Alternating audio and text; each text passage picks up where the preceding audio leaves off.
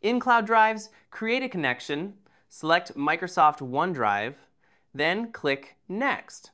You'll be redirected to the OneDrive login page. Enter your account and password to log in and authorize. If you don't have an account, please register first.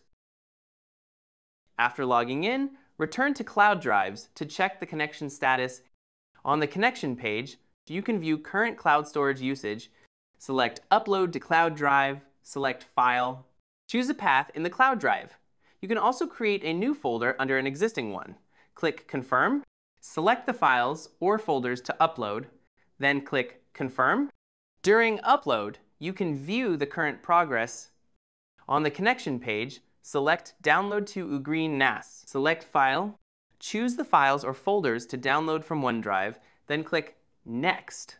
Select a save path in UGREEN NAS, then click Confirm. You can view the download progress. After completion, go to Files and confirm the downloaded data in the selected folder path. On the connection page, click Create Sync Task. Set the cloud path to your target folder in OneDrive and the NAS path to your target folder on the UGREEN NAS. Choose the sync direction as needed. Click Advanced Settings to exclude certain files or file types.